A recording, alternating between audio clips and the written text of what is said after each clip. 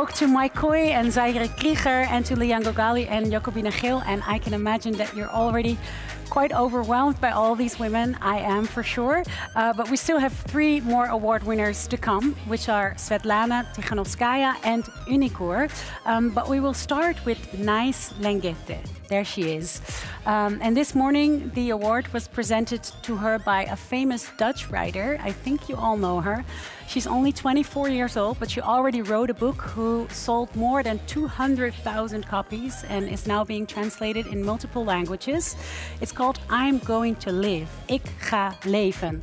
And the book is about her and her strictly religious family that she grew up with, and she finally makes the radical decision to leave her family.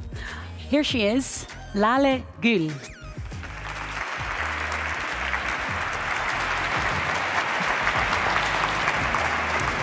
Hi, Lale. Hi. Yeah, you can stand over here indeed, because then we're a bit more on the same height. Yeah, How are you? I'm not the biggest. I'm fine, thank you. Yeah? How are you? I'm fine too, yeah. I just told about your book. And in your book, you describe how you slowly take distance of your family and especially the traditions that your family stand for. And eventually you even decide to take off your head kerchief, your hoofddoek. What was the moment that you decided this? Well, I was feeling very unfree for years, actually since my 14th age. So once I was 23, I was like, okay, it's now or never.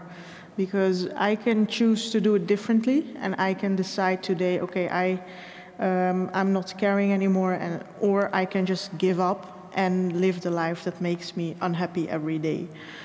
I had to live by very strict conservative rules, and that just was so difficult because it was everything that gave me joy in life was actually forbidden by my family. So if I wanted to be happy and be my true self, then I just had to choose this path. Because I couldn't love the man I want because he was not from the same religion. I couldn't go to the beach in the summer because I had to cover my body and even my hair. And I couldn't drink wine. I had to dress or cover myself. I couldn't dress the way I want. I couldn't even go partying. So those were very strict rules. I thought I can't do this any longer. So that was the moment I realized I had to choose my way. Yeah. And what was the reaction of your family when you did that? They became very shocked at first and then very angry and also sad because it's very painful for them because they really believe in the religious system, and it's so painful if your children do not, and it's very hard for them to tolerate that because they think they have the absolute truth, and if your child is living in a very different way, it's just so hard for them to even see that happening. So they reacted with giving me the chance to actually live my life like they want, or break stop the contact. Yeah. Wow. Well, that is very intense, and I would like to talk about that more a bit later because I see a lot of similarities between you and Nice, and I'm curious about Nice, her story, and her perspective on your story. But first, let's have a look at a video of Nice Leng'ete.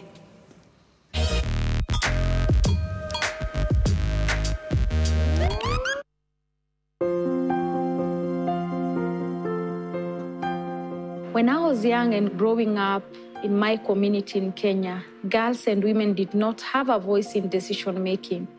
They were supposed to be silent, to be submissive to men and to the elders who are men in my community and who make all the important decisions. This inequality is at the root of many injustices faced by young women in Kenya, including female genital mutilation and child marriage. When girls marry young and do not have the opportunity to finish their education, it means they cannot be women of their dreams. The moment I had to act was when I was 8 years old, and I was told that my older sister and I would be subjected to female genital mutilation, as it is the tradition in the Maasai community. I knew it was so painful. I knew some girls had died, so we ran away. A second moment was when girls started to come to me. When they heard I became the woman I wanted to be through education, and that's how A Nice Place was born. To end female genital mutilation in my community, my biggest challenge is convincing the elders, talking to decision makers, making them see the value of these girls. I cannot think of anything that will make me stop working for change until every girl is free from the threat of female genital mutilation and child marriage.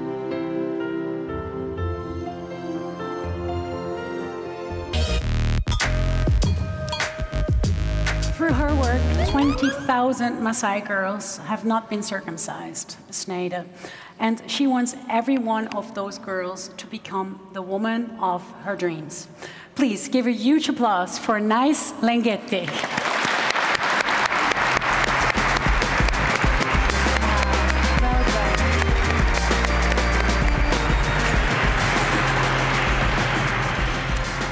You look very beautiful. Thank you. Yes. How does it feel to have earned this award? I would say it's a great honor and a big recognition also to the work that we are doing, because it gives us energy and motivation to continue doing more. Yeah. So I just talked to Lale about traditions and traditional family traditions. What was the moment when you realized you wanted to campaign against the traditions of your family because they are not okay? Yeah, I realized that I wanted to really make change, or circumcision for girls is not what I wanted when I was 8 years old. 8 years old? Yes, because I lost my parents when I was 6 years old, and I had to live with my grandfather. So I had a chance to go to a boarding school. And when I was a young girl, remember my mother would wake me up as early as 4 a.m. to go and witness other girls when they're undergoing their cut. So I saw death. I saw girls leaving school when they're like 10 years old, they are married off, and that is not the life I wanted. So I couldn't change at that time, because changing tradition, changing culture is not easy. But I knew my place was school, and I decided that finally I'll need to talk to my community and see whether they will allow me to go on with education. And you say in the video that the hardest challenge was to convince the elderly. Yeah. How eventually did you convince them of the value of women? When you want to make change, especially when you are changing tradition, remember it's about changing mindset, it's about changing attitude and behavior. And it's a tradition that has been there for hundreds or thousands of years. So you can't change overnight. You can't just change like that. So it takes time. And mostly when we work on women issue or girls issue, we look at men as our enemies. But what I've seen by doing this work is that you cannot make change by only talking to girls, by only talking to mothers. Elderly people, especially men and younger men, are important people in our community, and we cannot assume their position in leadership. So we had to also have dialogue with them and ensure that they understand it's not okay to marry a 12-year-old girl. It's not okay to marry a 14-year-old girl. And we also had to talk to elders so that they understand, because we come from a community whereby if you marry a girl, you get cows in exchange for dowry. You get like 3 cows, 4 cows. So it's like business for them to have a girl or a daughter. So it's also important as we talk to them, we ensure that they are hearing where they'll get their cows from. And what we normally say, instead of marrying off your girl when she's 12 years or 13 years, wait until she's over 18 years when she can make better and informed decisions, and probably even the dowry will go up because she might decide, I want to be married or not. If the problem is cows, because she's an empowered woman, she has a job, she's educated, she can definitely bring back the cows that are important to our fathers. But it's so not it an was easy... an economical argument you also gave. Yeah, it is. So changing men is not easy because they want to marry the younger girls as a second or third wife because probably the first one cannot walk for long to fetch for firewood or water and anything, so they will need a younger person to take care of. So it's a very difficult conversation, but we are happy with patience because I said you can't change in a day. It even took me 2 years for men to accept me to talk to them just because I'm a woman. Wow. But patience is what we work with, and finally they were able to listen to me, and that's how they have been able to support us to reach the 20,000 girls we are talking about. I did not do alone. I did with the support of men and women from that community and girls. Yeah. Lale, is there anything that you would like to ask Nice? Yes. How did you develop the alternative rite of passage? Did you do it yourself? Did you get help with it? And how did people in the community react to your proposals? Was there a lot of resistance? Maybe it needs some context, what the alternative rite of passage is, because when girls turn into a woman, there's normally a ceremony which used to include circumcision, but that's now not anymore the case. But what is the alternative? So the alternative rites of passage is a community-led movement where we are simply replacing the cat with education. Because investment in education is very important when you're trying to end any form of gender-based violence. So what we are simply saying as the Maasai people, our culture is beautiful. We have so much that is good that we need to embrace. We're not saying everything in our culture is wrong. How we dress, our beautiful necklaces and jewelries, how our men jump high, the love from that community and generosity, because that's what culture teaches you. You cannot get it any other place. And I always say there's a lot also the world can learn from our community. But also a culture that is taking away their dreams, a culture that is causing death, a culture that is not making them be able to go to school, that is a culture that deserves to die. So we look on issues of child marriage and female genital mutilation, one, as a human rights-based approach. We look at it as a gender issue. We look at it as an economic empowerment issue because the elderly women who practice the cut, you are paid like $5 to circumcise one girl. So as much as we are telling you the dangers of female genital mutilation, but how are we able to help you to come up with alternative sources of income, because that's a job for you. We also look at it as an education issue, but what is more important is having structured dialogue.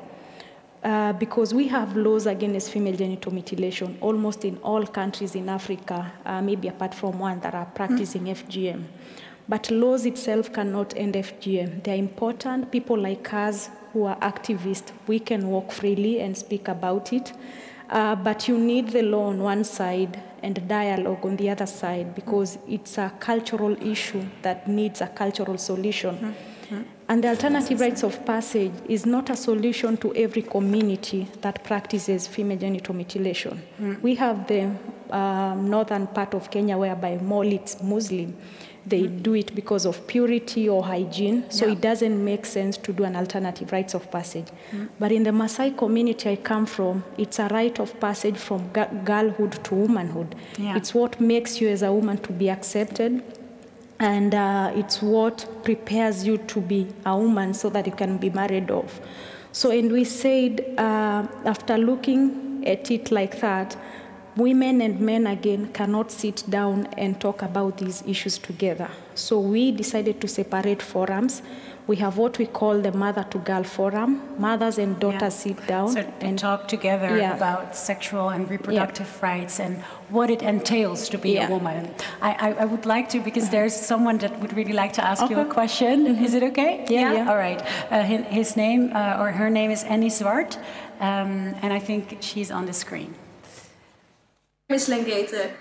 Did you ever have a situation where you couldn't get your point across because of a male who thinks his opinion is superior? Sorry? If you've ever been in a situation where you couldn't get your point across because the male thinks he is superior in his position? Yeah, you know, I come from a community whereby as a girl, you are supposed to be silent and you're not supposed to talk in front of men. And as I said, it's a very sensitive cultural issue. It's not easy for people to open up. It's not easy for you to discuss with people. And when you go to the community for the first time, there is a lot of resistance. And especially men would not want to hear because they say, you're taking away our wives from us, you know, the younger girls and all that. So it's not easy. But what I try to use in my work, I think the few things I've learned sometimes is to talk less and listen more.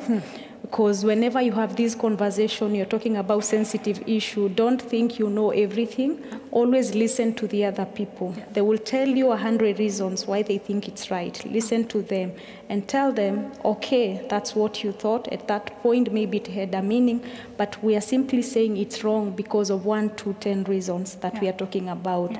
And the other thing is also not to judge them and treat them with a lot of love. Because if you start judging people, remember, they will not also listen to you. So resistance has been there, but I must say I had to identify allies in my work. Who are these men who are supporting my work? Remember, sometimes I can't walk to a meeting alone.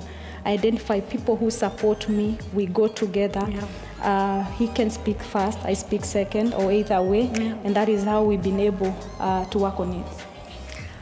I want to thank you so much to share your story, but most of all for all the work that you do. Not only for the women in your community, but I think you are a big inspiration for a lot of women all around the world. Thank you. And I think some more people know you by now. Thank you so much. Thank you. Nice Leng'ete and Lale Gűl.